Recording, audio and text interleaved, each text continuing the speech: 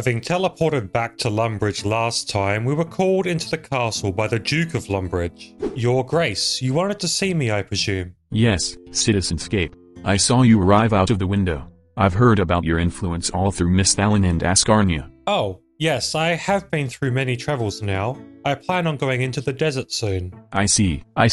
There's something I had hoped to ask of you before you left. But first, there was a lady looking for you. Really? Where? Just there. You'd better see what she wants, then come back here and I will discuss the matter with you. Heading outside, we talk with the League's tutor. She wants to reward me for my participation in Leagues. I'm not exactly sure what she's talking about. It seems to be related to that strange dream I had a little while back. She sells me an outfit and a few ways to change my home teleport animation and my alchemy animation. Neat. Let's take this stuff off. Do I hear someone fighting in the yard? Stop killing these people. Stop. No matter how much I berate and follow him, he won't stop. I better tell the Duke. Your Grace, there's a man outside the castle walls killing people. Yes, I have been informed. We've sent Brooke to deal with him. Oh, I see. So, Your Grace, you said you had a matter to discuss with me. Indeed, it's not as important as many of the adventures you've been on, I'm sure, but it's causing concern in the castle. Well, whatever it is, I'll help if I can. I'm glad to hear it. There's been some damage in the cellar and some silverware was stolen. My advisor, Sigmund, insists that monsters are to blame. I don't know what a monster would want with silverware though. I understand. I'll investigate. I wonder if the cook saw something. He's close to the cellar. Heading down to the cook, he backs up Sigmund's claim. He says that he saw a creature in the cellar dart through a hole in the wall. Apparently, it looked like a goblin, but with bulging eyes and a headlamp. The hole has since been blocked up. Before we bring any of this to the Duke, I think I'll investigate further. There's definitely been a disturbance here. It's blocked off, but I bet I could mine it open to investigate. I bring the matter to the Duke, but the advisor, Sigmund, assures him that it's an incursion. The Duke suggests that I unblock the tunnel and investigate more. With my handy pickaxe, I dig into the wall, opening the way into a tunnel system. I can't see anything, and soon enough I'm attacked by insects in the dark. Back with the lantern, I can see around. There are strange markings on a rock here and a dropped brooch. It doesn't look like something made by humans. There are supports in the tunnels made of bone all throughout. Let's go back to the Duke. Sigmund now agrees with the cook that it must be goblins. The Duke doesn't think that goblins could craft something as fine as the brooch, but it wasn't stolen from Lumbridge. Sigmund suggests goblin genocide, but the Duke won't commit troops until he's sure that it was goblins. He suggests that Reldo and Varrock might know, so I'm sent to talk to him. With teleportation runes, I quickly make my way to Varrock and into the library. After some back and forth, Reldo recalls a book with a similar symbol. Reading a book on the goblin tribes, it appears to be the symbol of the dorgesh-kaan tribe. I should ask the goblins. Making my way into the goblin village, the generals tell me that they are the lost tribe that escaped underground during the God Wars. They can't decide whether I would greet a member of that tribe with a bow or a salute, so they teach me both traditional greetings. Time for us to return to Lumbridge with our new home teleport.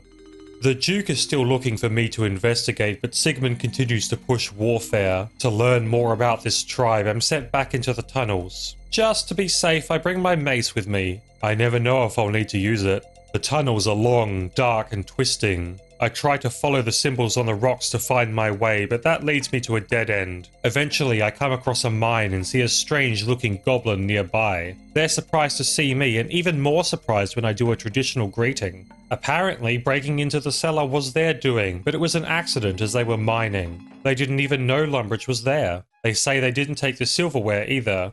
Well, somebody must have. Leaving the tunnels, I return to the Duke and tell him what I found. When I tell the Duke about the goblins, Sigmund seems very pro-war, even when I tell him that the goblins are friendly. This is suspicious. I do remember that he wanted me to join the Humans Against Monsters group. I bet he's using this accident to start a war. I don't like stealing, but I need to check through Sigmund's things. If he has the silverware, then I can prevent war. He does have ham clothing in his chest. This might be enough to do something, but there's no silverware. Better check the ham hideout. Well, if it isn't the missing silverware, I figured as much. I'm going to inform the Duke. The Duke is mad and dismisses Sigmund from his service. Seeing no need for war, he hands me a treaty to give to the goblins.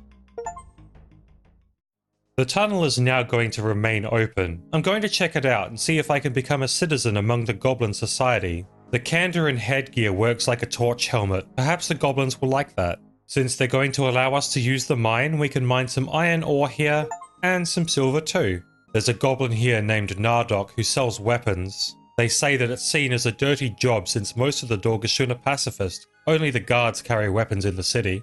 They do have some interesting items, but I don't have any money on me. Okay, this should cover it. I'll get a bone dagger and a bone crossbow, plus some bolts. Speaking with Mistag, he tells me that the Dorgesh-kaan Council has a favour to ask me. The Dorgesh-kaan have yet to visit the surface and want to send someone with me to check it out, since they're curious. They know that it's dangerous with the ham members, so they want me to act as a guide and also get some spare ham outfits just to be safe. I'm going to need a ham set too if I'm going in disguise, but I don't even have one full set just yet. That's not really a problem though. I know where I can get some, and I don't mind stealing from the ham members. Okay, not a great start, but I did get a second hood. This could take a while. There we go. A full set for myself and a full spare set, with a few extras to boot. I managed to find a clue scroll in one person's pockets. I don't see why I should let them keep it. Speaking of thieves, there's Rick with a diamond. Thank you. Hi, you must be the agent that the goblins sent. Yes, hello, Surface Dweller. I'm Zanuck of the Dorgesh-kaan. I'm Citizenscape. Nice to meet you, Zanuck. I can't wait to go to the surface. Did you get me some ham ropes? Mistag said you would.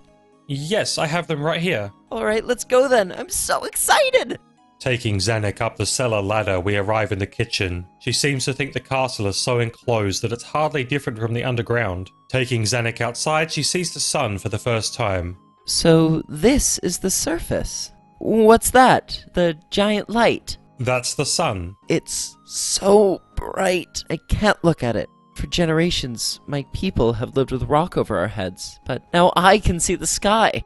Shall we talk to some people? Yes, please. We talk briefly with the Lumbridge guide before visiting Father Eric. What's a holy Saradomin? Oh, no, don't ask him that. He doesn't like it when you ask him that. Previously on Citizenscape. Are you a new member of this congregation? Oh, I don't know. This isn't a Zamorakian church, is it? Zamorak.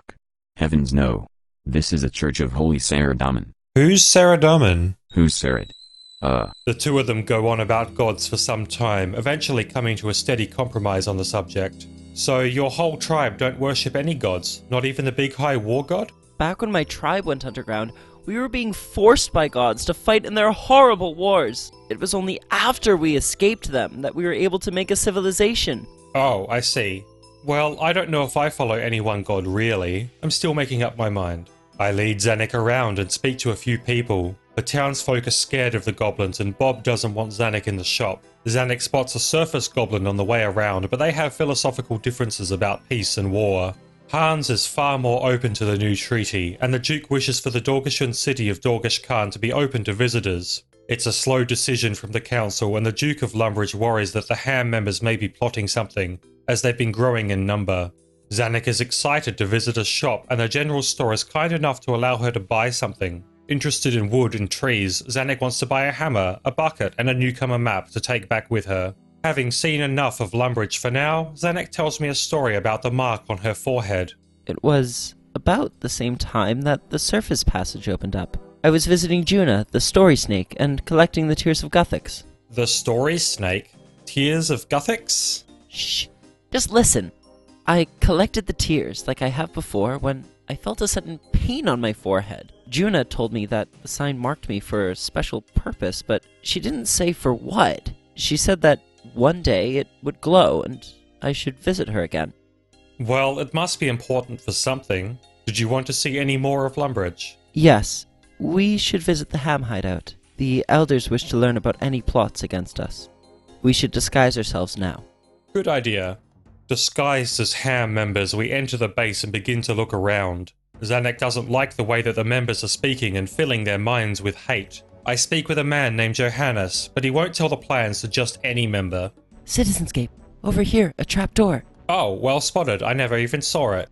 Climbing down the trapdoor, Zanuck and I find ourselves in a guarded storeroom. With so many guards, we aren't likely to get through without being spotted. However, Zanuck has a plan to get around that. Citizenscape, if you can get them to face away from me, I can take them out with my crossbow. Don't you think killing is a little extreme? If we don't, they'll take out my entire people. Haven't you killed evil people before? I suppose you're right. I can't hear anything. Shh, I can hear them. They're saying something about a machine and... Oh no! I recover consciousness and I find myself imprisoned. Zanuck is nowhere to be found. Picking the lock, I run into Johannes again, who tells me that Zanuck has been dealt with and that a plan is in motion already for her tribe. Exiting the hideout, we find Zanuck's lifeless body dumped at the entrance. The mark on her forehead is glowing. Remembering her story, she needs to be taken to Juna. Collecting up her body, I make my way to where Zanuck told me that Juna resides. Laying Zanuck before Juna, we're told to collect the tears of Guthix to bring her back. We need to collect the blue tears, not the green ones. Once we've collected enough, we bring them to Juna and feed them to Zanuck. Get off me, you monsters! Zanuck, it's okay, you're back. It's not okay, Citizenscape. I heard their plan before they caught us. They're building a machine to tunnel down into my people's city, and they're going to flood it. We have to do something and fast. Do you know where they are? They said something about a watermill. Okay, we need to investigate. It sounds like we might be in for a fight, so I grab some food and my mace and a shield. I'm still wearing the ham gear to try to get past anyone who would stop us as we make our way into the watermill. We manage to sneak into the base by hiding Zanuck into a box and going down into a cellar. We walk a short way before Sigmund notices us and calls the guards to fight us. In a lengthy fight, Zanuck shoots with her crossbow while we attack with a mace, taking out the guards and nearly taking out Sigmund too. Sigmund, however, teleports away with a ring of life at the last second and we're left with the machine. We smash it, then we head to tell the elders of Dorgesh-kaan. Arriving back at the mine, Ertag, the leader of the Dorgesh-kaan, welcomes us back and asks for a report. Zanuck tells of how we stopped the plot against the city, and the council come to a decision to open their gates to outsiders. We have access to the city now. I think it's time that I take a look. They've got all sorts of wiring along the walls. That's interesting. It's also lit up in here. I thought it would be darker. This cave goblin is curious about the surface. They have an interesting setup in their house. Oh wow, look at this place. So many lights and such great craftsmanship. There's some different flora here too. Looking around, there's a man here named Oldak who says that he can make me a teleportation style sphere if I bring him the runes and molten glass. That sounds like something I can do later. Let's look around a little more. Oh, a bank. That's very handy. Okay, I got some money out. Now we can make purchases if we find anything. These goblins are talking about food from the surface. It sounds like there's a market for it right now. There's a nice little eatery here, but they're not serving food within the place. They have a grand market just outside of it with little stalls. For a mere 10 gold pieces, we purchase a frog burger, a native delicacy. Not too bad. We'll also buy a rope here in the shop. I always seem to need those. Reldak here sells frog leather armor, something we don't have on the surface. Frogs are getting a hard time of it today, but it's some new ranged gear for me, and fashionable too. Miltog here sells lamps, and I've been wanting one of those mining helmets for the convenience, and to fit in. We need level 65 fire making to light it, but we can still wear it and look cool.